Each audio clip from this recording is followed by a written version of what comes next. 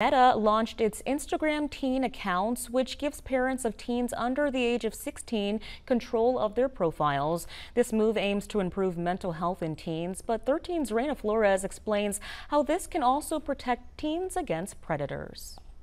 Social media users can be one click away from falling victim to a predator, including your child. It does happen in Topeka. We get reports often of kids that have been victimized. To help protect minors, Meta will move Instagram users' account under the age of 16 to be controlled by parents. Abigail Christian with the Shawnee County Sheriff's Office says social media is a great tool to meet friends, but you can also meet some not so friendly people. It's a very easy way for people to mask who they truly are, which is where we see a lot of predators going out and seeking the young children.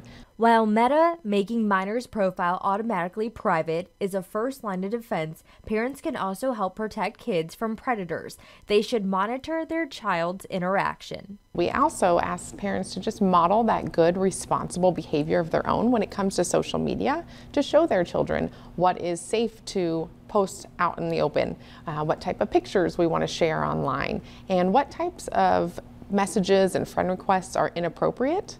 A child can be just one follow request away from being involved with a pedophile. According to the KBI, it is rare for KBI agents investigating child victims cases to see exploitation or victimization that doesn't have some internet or social media connection.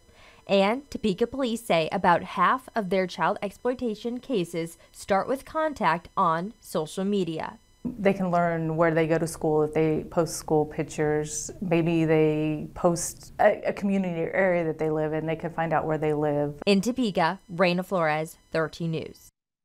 And to keep teens honest, CBS News reports that Meta is asking them to verify their ages by uploading an ID.